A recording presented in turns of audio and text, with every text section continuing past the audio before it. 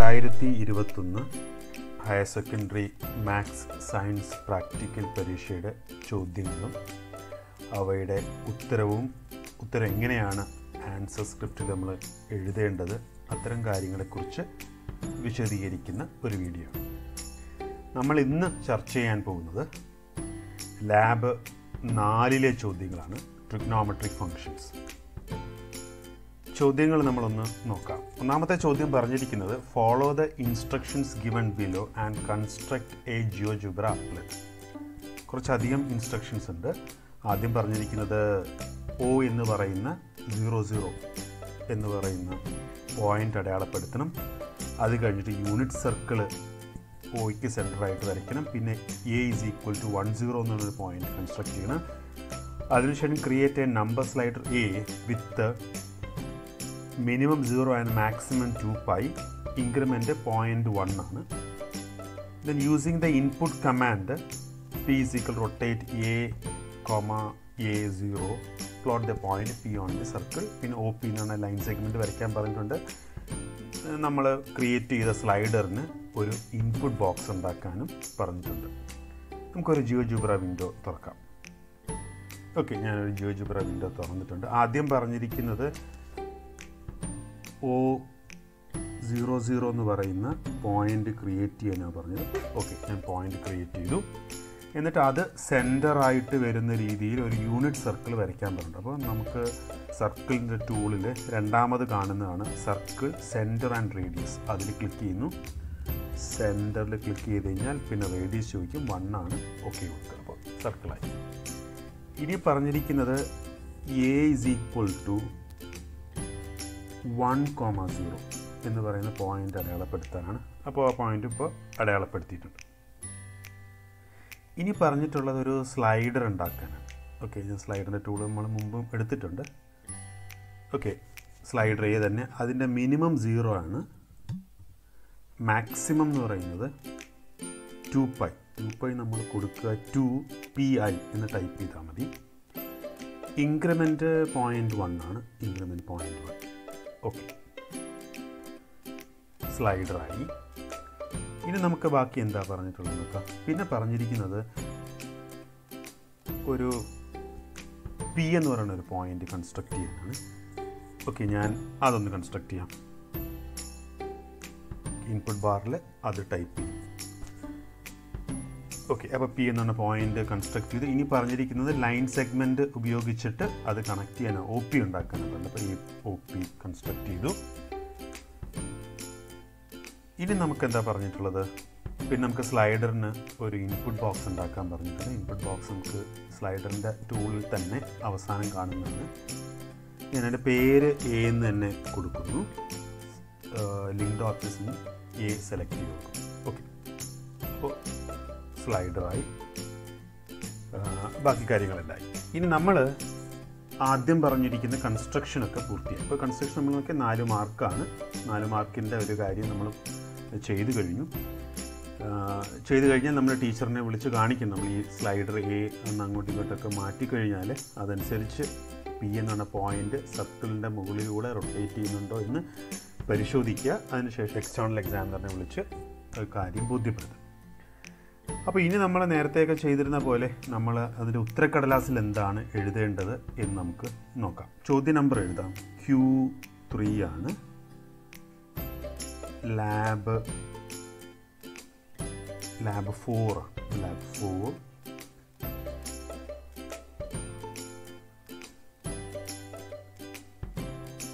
Trigonometric functions. Okay, trigonometric heading നമ്മൾ എഴുതാം. അതിനുശേഷം ക്വസ്റ്റ്യൻ നമ്പർ 1 ആണ്. 1ൽ നമുക്ക് പ്രത്യേകിച്ച് ഒന്നും എഴുതാനില്ല. ടീച്ചറിനെ വിളിച്ച് കാണിക്കുക എന്നുള്ളതാണ് നമുക്ക് ചെയ്യേണ്ട ജോലി. ഇവിടെ നമുക്ക് എഴുതാം അപ്ലെറ്റ് കൺസ്ട്രക്റ്റഡ് എന്നെഴുതാം.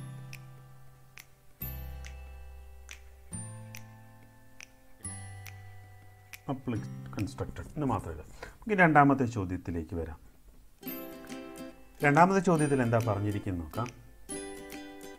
രണ്ടാമത്തെ ചോദ്യം പറഞ്ഞിരിക്കുന്ന answer only 1 question having tick mark from the following. Write the method of finding the following values using this applet. Also find the value. ഇപ്പോൾ സൈൻ ആണ് എല്ലാ ചോദ്യവും, നമ്മളിതിൽ ആദ്യത്തെ ആൻസർ ചെയ്യാം. അപ്പോൾ സൈൻ 0.5. അപ്പോൾ നമ്മൾ ഈ ഒരു അപ്പലറ്റ് കൺസ്ട്രക്ട് ചെയ്യുമ്പോൾ നമ്മൾ മനസ്സിലാക്കുന്ന ഒരു കാര്യം എന്ന് പറയുന്നത്, ഈ അപ്പലറ്റിൻ്റെ ത്തിലുള്ള പി എന്ന് പറയുന്ന പോയിൻറ്റിൻ്റെ കോർഡിനേറ്റ് നമ്മൾ ശ്രദ്ധിക്കുക. നമ്മൾ നേരത്തെ മനസ്സിലാക്കിയത് അതിൻ്റെ എക്സ് കോർഡിനേറ്റ് എന്ന് പറയുന്നത് കോസും വൈ കോർഡിനേറ്റ് എന്ന് പറയുന്നത് സൈനുമാണ്. നമുക്ക് ഇവിടുന്ന് തന്നെ അത് മനസ്സിലാക്കണമെങ്കിൽ നമുക്ക് വേണമെങ്കിൽ അതിൻ്റെ ഓബ്ജക്റ്റ് പ്രോപ്പർട്ടീസ് എടുത്തിട്ട് അതിലെ നെയിം ആൻഡ് വാല്യൂയും കൂടെ കൊടുക്കുന്ന രീതിയിൽ. അപ്പോൾ നോക്കിയാൽ ഇപ്പോൾ 0.54 എന്ന് പറയുന്നത് കോസിൻ്റെ വിലയാണ് ഏതിനാ 1 ആകുമ്പോൾ, 1 റേഡിയൻ ആകുമ്പോൾ. അതുപോലെ 0.84 എന്ന് പറയുന്നത് സൈനിൻ്റെ വിലയും ആണ്. അപ്പോൾ നമുക്ക് ഇപ്പോൾ ഇവിടെ പറഞ്ഞിരിക്കുന്നത് സൈൻ 0.5 കണ്ടുപിടിക്കാനാണെങ്കിൽ നമുക്ക് ഇത്രമാത്രം ചെയ്താൽ മതി. എ എഡിറ്റ് ചെയ്തിട്ട് 0.5 എൻ്റർ ചെയ്യുക. സൈൻ ആയതുകൊണ്ട് നമുക്ക് ഈ കാണുന്ന പിയുടെ വൈ കോർഡിനേറ്റ് 0.48 ആണ് നമ്മുടെ ആൻസർ. ഇതാണ് നമുക്കവിടെ എഴുതേണ്ടത്. നമുക്കിത് ആൻസർ സ്ക്രിപ്റ്റിൽ എന്താ എഴുതേണ്ടത്? അപ്പോൾ മെത്തേഡ് പറഞ്ഞിട്ടുണ്ട്. അപ്പോൾ എന്താ നമ്മൾ മെത്തേഡ് ഇവിടെ ചെയ്തത്? ഇങ്ങനെ എഴുതാം. The X coordinate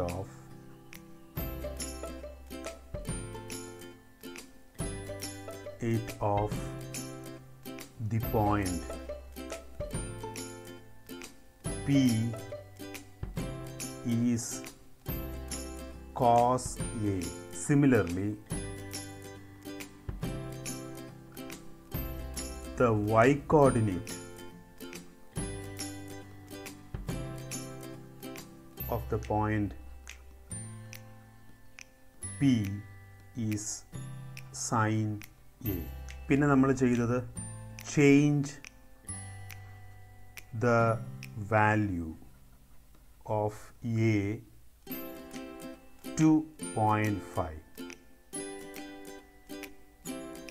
Then sin 0.5 is equal to y coordinate of the point P, which is equal to 0.48. ഇങ്ങനെ നമുക്ക് ആ ചോദ്യത്തിൻ്റെ ഉത്തരം എഴുതാം. ബാക്കിയുള്ള ചോദ്യങ്ങളൊക്കെ സിമിലർലി സൈൻ തന്നെ ആയതുകൊണ്ട് നമുക്കത് ചെയ്ത് നോക്കുന്നതിൽ ബുദ്ധിമുട്ടില്ല. ഒരു കുട്ടിക്ക് ടിക്ക് മാർക്കുള്ളത് ഒരെണ്ണത്തിൽ മാത്രമായിരിക്കും, അത് മാത്രം ഉത്തരം എഴുതാം. ഇനി നോക്കിയേ, രണ്ടാമത്തെ ചോദ്യം കോസ് ആണ്. നമുക്ക് ആദ്യത്തെ തന്നെ എഴുതാം. കോസ് 2.7 കണ്ടുപിടിക്കാം. നമ്മൾ നേരത്തെ എഴുതിയ എക്സ്പ്ലനേഷൻ തന്നെ മതിയാകും.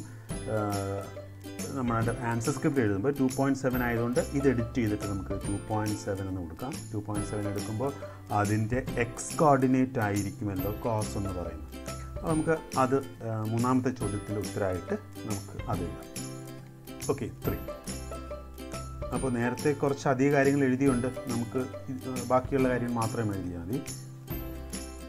Change the value of A to 2.7. Then cos 2.7 is equal to x coordinate of the point P, which is equal to എത്രയായിരുന്നു? -0.9 -0.9. ഓക്കെ, അങ്ങനെ നമുക്ക് മൂന്നാമത്തെ ഉത്തരത്തിലേക്കും എത്തിച്ചേരാം. 4 നോക്കാം നമുക്ക്. Answer only 1 question having tick mark the following. Find the value of the following. ബ്രാക്കറ്റിനകത്തൊരു instruction ഉണ്ട്.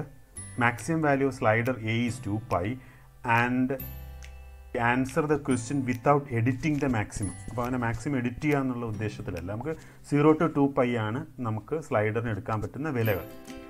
Write the method of finding the value, അതാണ് നമുക്ക് നോക്കാം. അപ്പോൾ ആദ്യത്തെ നോക്കിയാൽ സൈൻ 32π/5.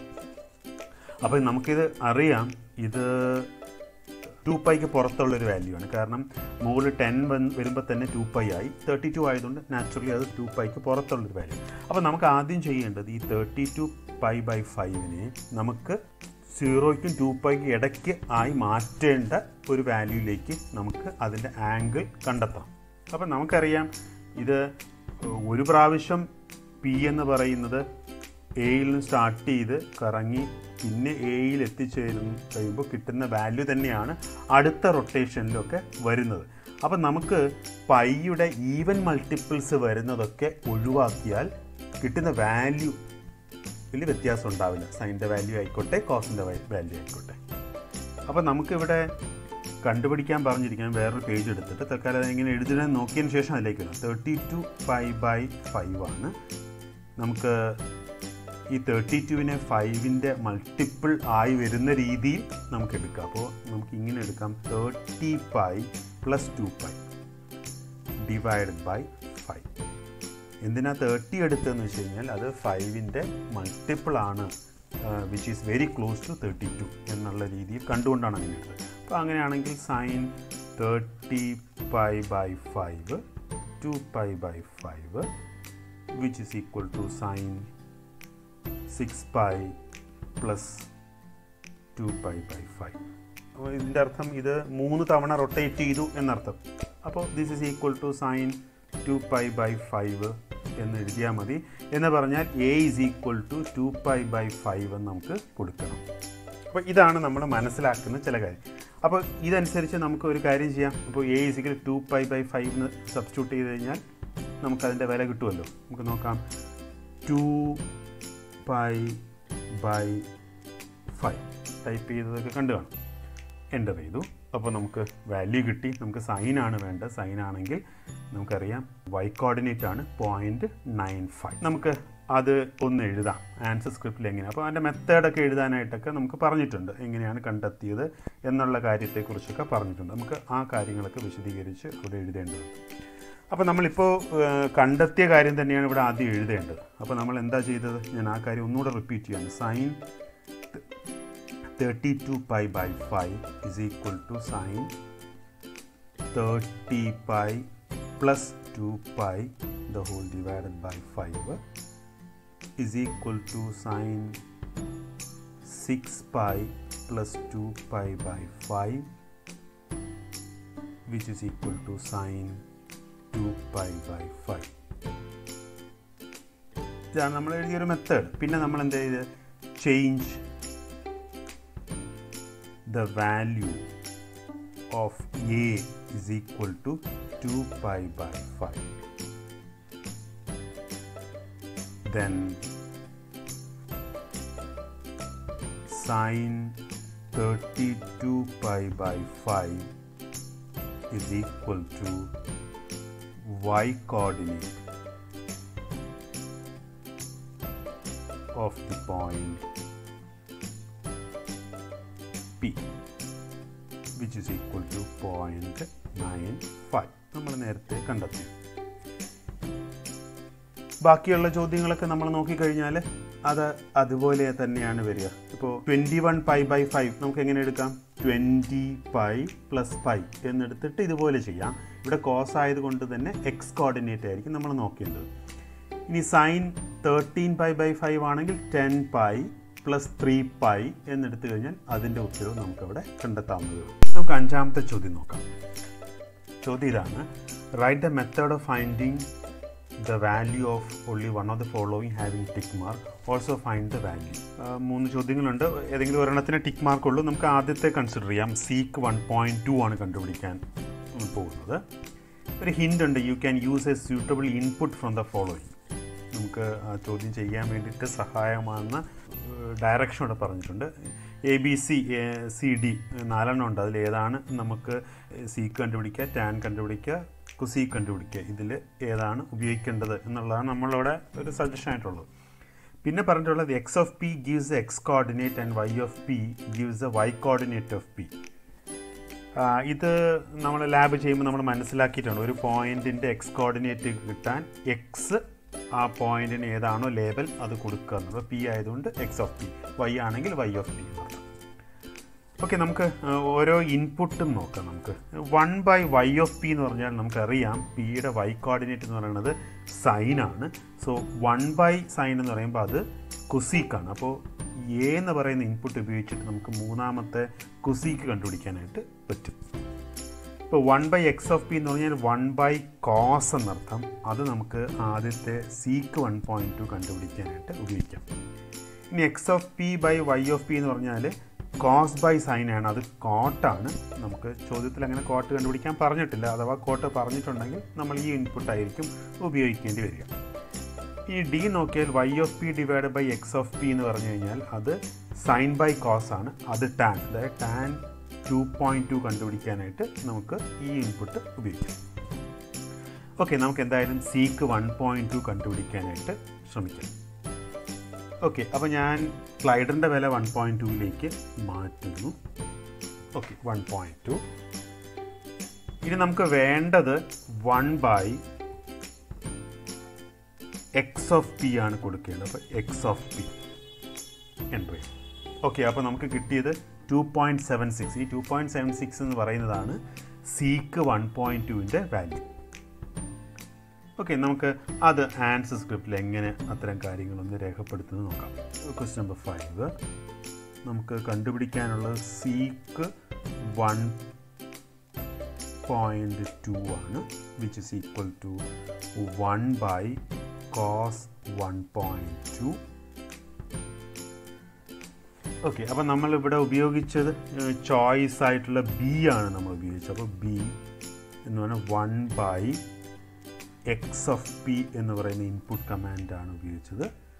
അപ്പോൾ നമുക്ക് കിട്ടിയത് സീക്ക് 1.2 ഇസ് ഈക്വൽ ടു 2.76. അങ്ങനെ നമുക്ക് ഒരെണ്ണമാണ് എഴുതുന്നുണ്ടെങ്കിൽ നമുക്ക് ഇത്ര എഴുതിയിട്ട് അത് അവസാനിപ്പിക്കാം. ഇനി നമുക്ക് ബാക്കി 2 ചോദ്യങ്ങളുണ്ട്, അതും കൂടെ നോക്കാം. അപ്പോൾ ടാൻ 2.2 ആണ് കണ്ടുപിടിക്കാനാണെങ്കിൽ നമുക്ക് ഉപയോഗിക്കുന്ന y(p)/(x(p) ആണ്. നമുക്ക് അത് കൊടുക്കാം. y(p) capital P /(x(p) capital. Okay, അപ്പോൾ ഇൻപുട്ടൊക്കെ നമ്മൾ കൃത്യമായിട്ട് കൊടുത്തിട്ടുണ്ട്. x(p) ആണ് കൊടുക്കേണ്ടത്. x(p) സ്ലൈഡറിൻ്റെ വില 2.2ലേക്ക് മാറ്റിയില്ല, അപ്പോൾ നമുക്കത് 2.2ലേക്ക് മാറ്റാം. 2.2. ഇപ്പോഴാണ് നമുക്ക് അതിൻ്റെ വില കിട്ടുക. അപ്പോൾ -1.37. അപ്പോൾ അത് നമുക്ക് നമ്മുടെ ആൻസറൊക്കെ എഴുതാം. Tan 2.2 is equal to -1.37. നമുക്ക് അടുത്ത് പറഞ്ഞിരിക്കുന്നത് കൊസീക്ക് 4.2 ആണ്. കൊസീക്ക് 4.2 കണ്ടുപിടിക്കാനായിട്ട് ഞാൻ ആദ്യം 4.2ലേക്ക് ഇത് മാറ്റുന്നു. 4.2. ഓക്കെ, പിന്നെ നമുക്ക് വേണ്ടത് കൊസീക്ക് ആയതുകൊണ്ട് 1/sin വേണം. അപ്പോൾ 1/y(p) ഇൻപുട്ടായിട്ട് കൊടുക്കണം. 1/y(p). ഓക്കെ, അപ്പോൾ നമുക്ക് -1.15. Cosec 4.2 is equal to -1.15. അപ്പോൾ ഇത് ഞാൻ രണ്ടെണ്ണം ഇപ്പോൾ പറഞ്ഞതേ ഉള്ളൂ. ഒരു കുട്ടിക്ക് ഒരെണ്ണേ ചെയ്യേണ്ട ആവശ്യമുള്ളൂ, ബാക്കിയുള്ളതും കൂടെ ഞാൻ പറഞ്ഞതേ. അപ്പോൾ ഈ രീതിയിൽ നമുക്ക് 4ാമത്തെ ലാബിലുള്ള ആ ചോദ്യം നമുക്ക് ഇങ്ങനെ വൃത്തിയായിട്ട് ആൻസർ സ്ക്രിപ്റ്റിൽ നമുക്ക് രേഖപ്പെടുത്താവുന്നതാണ്.